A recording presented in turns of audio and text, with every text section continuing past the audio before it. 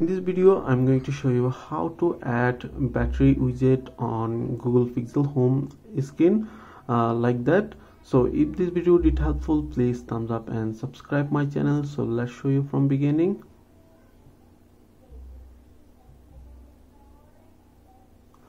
So for adding battery widget on home screen on Google Pixel, just tap and hold on this home screen and it's open another pop-up options, and tap on widget, and here is lots of widget, and select battery, and here have only one widget, and as you can see, then tap on and place on your screen, and you can resize it like that.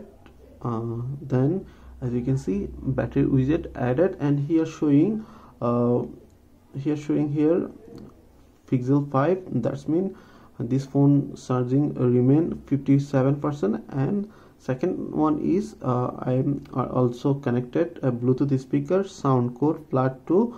So this Bluetooth speaker had 40% charge.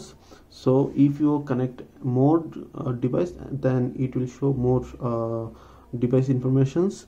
So that how you can add battery widget on Google Pixel home screen. So pretty much that's it. If you have any questions, please let me know in comments.